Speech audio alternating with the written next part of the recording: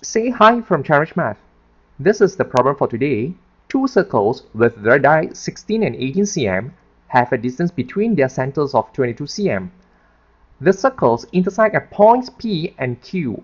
Find the length of PQ. Let me draw lines connecting from center to the center and from P to Q.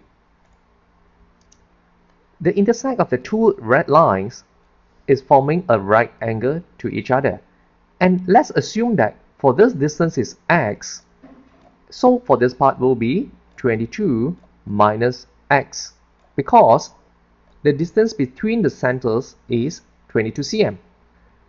Let's assume that the point of intersect up to the point of P is h distance, and we have to work it out by using Pythagoras theorem to solve what is the value of the h and the x. Let me focus on the triangle that I'm labeling in a red color.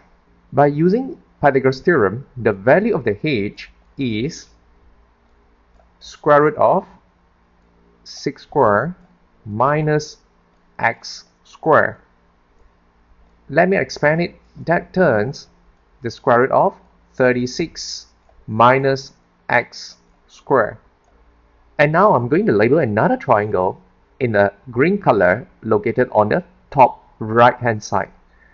Let me work out the value of the h according to the green triangle, and that would be h equal the square root of 18 square minus 22 minus x square. Now let's expand the thing here.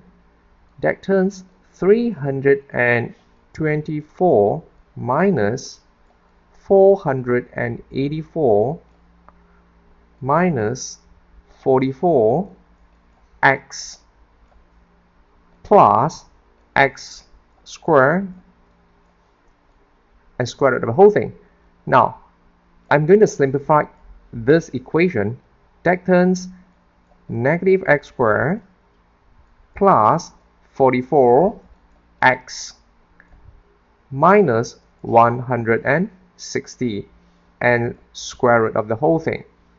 Now I'm going to equate the value of h in the red color to the value of the h in the green color, because it is the same. And now for the square root, it is offset, and for the value of the x eventually is equal to 49 over 11. Now I have to find what is the value of the h by substituting the value of the x into this equation. That would give me h equal square root of 1955 over 11. This is the value of the h. And now for the value of PQ is twice the value of the h. And this is what I am going to get to multiply square root of 1955 over 11. And it gives a value of approximately 8.04 cm. That's the answer for today.